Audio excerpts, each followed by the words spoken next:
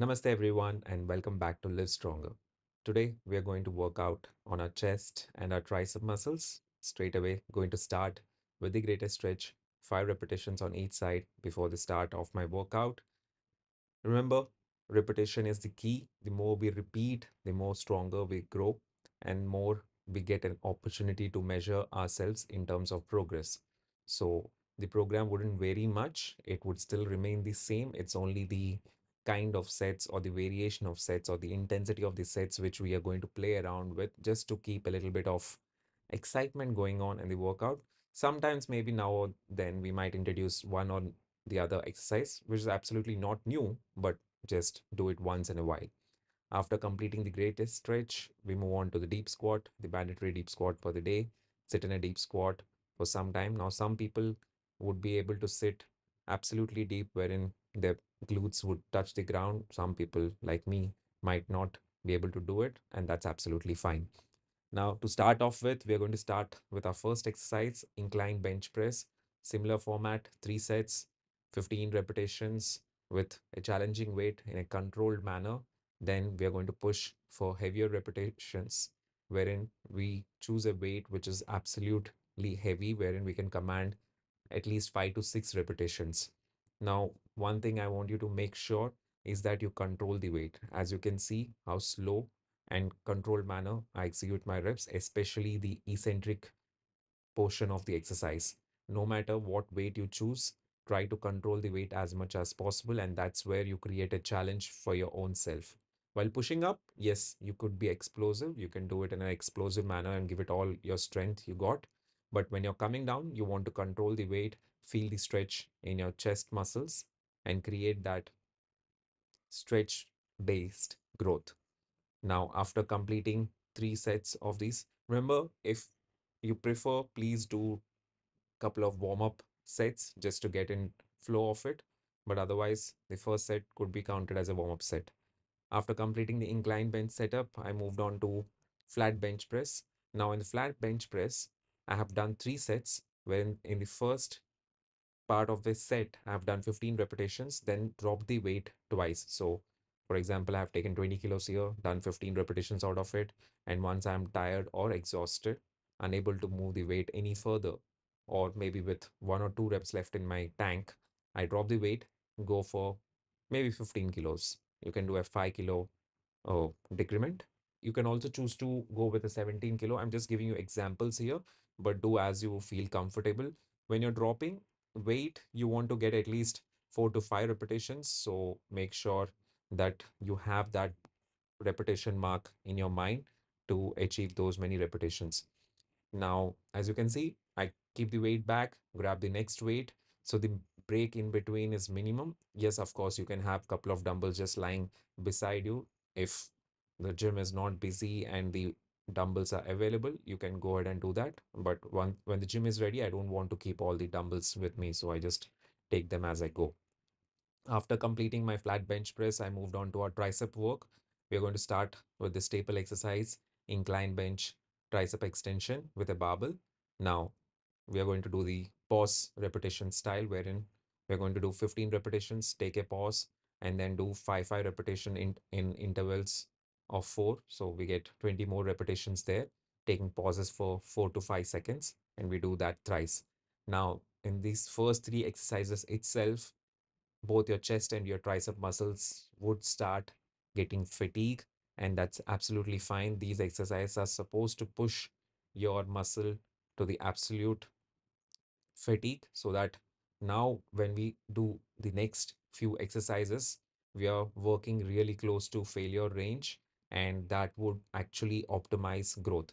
Now remember, failure does not mean that you're not able to move the weight. We don't want to go to that level of failure because that would defeat the purpose of achieving high repetition mark or hypertrophy. We want to go to failure wherein we feel that okay, there's not much I can do. I need to take a break. Maybe if 5 second break or a 10 second break, I can get few more repetitions. So that's the failure which we want to achieve.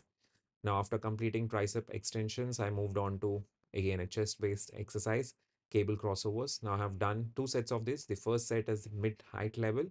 As you can see, the cable is just behind at my shoulder level.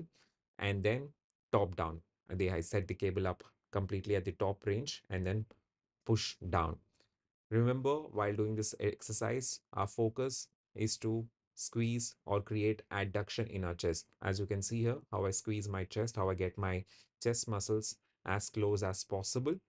And I do this by trying to get my elbows, my left and the right elbow touching each other, or getting my arms across each other to create maximum amount of adduction. Now, if you have already a very good chest muscle, you might not be able to come as close as me, but otherwise you should be able to cross your arms pretty easily with I don't think I have phenomenal chest, but I do have a good amount of muscle, but I am still able to get my arms all the way across, and I feel you would be able to do that. So make sure you take the pause for 4 to 5 seconds and get going with more repetitions. For my next exercise, we are going to do cable tricep extensions, wherein we are going to do 3 sets of these. And in every set, the first part would be 20 repetitions, and then we are going to do 2 drop sets, wherein once after completing 20 repetitions, we drop the weight by at least 30 to 40%. And then again, after completing as many repetitions as possible after the first drop.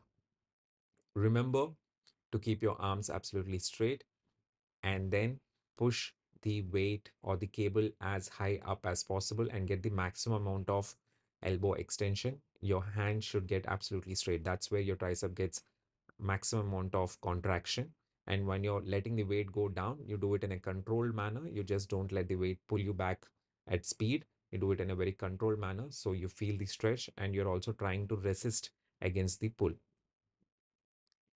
Yes, as I mentioned before, thanks to the first couple or first 3 exercises which we have done, you will be realizing that you're fatiguing very quickly, or you might not be able to pull as much weight as you're usually habituated with, and that's absolutely fine. We are training our muscle very close to failure, and that's where maximum growth happens, given that your nutrition and your rest is in place.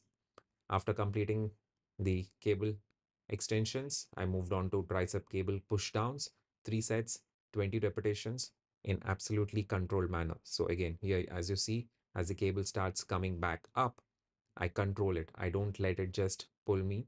I resist it in a very slow, controlled manner and then push it down. Remember, you don't have to let your elbows go all the way up. You can just stop it at the 90-degree angle. As you can see, I'm doing it. And when you're pushing down, you want maximum or absolute elbow extension. So you want your elbows completely extended to get maximum contraction out of those tricep muscles. And in the video, you can clearly see how my tricep muscle is acting. The short head is what I'm training right now. We have been training our long head in the first two couple of tricep exercises. Here is me training the short head because of the shortened position of my arm.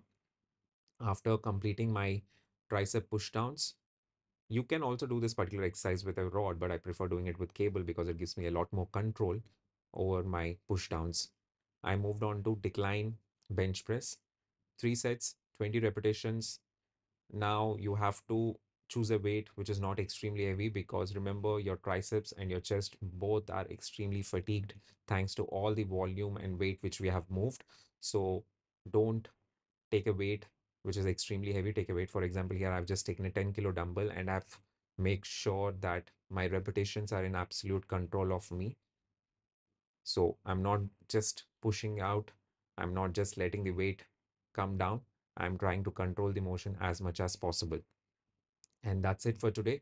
We are done with our exercises. We are going to finish off with static stretching, simple, holding a PVC pipe, taking your arms all the way behind, creating abduction, and staying there for 15 to 20 seconds to create a stretch in our triceps, in our chest muscle, and open up our shoulders also. Thank you so much for joining me. I hope you did like the workout.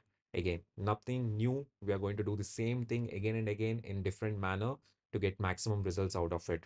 If you did like the workout and the video, please do drop a like. And if you haven't yet subscribed to the channel, I would appreciate you subscribe to the channel. Gives me a lot of positive feedback. Any kind of feedback which you want to share, please do drop a comment. Once again, thank you so much for joining me. Thank you for watching the workout. I hope the workouts are being as efficient for me, also for you. So I'll see you in the next video. Have a good day.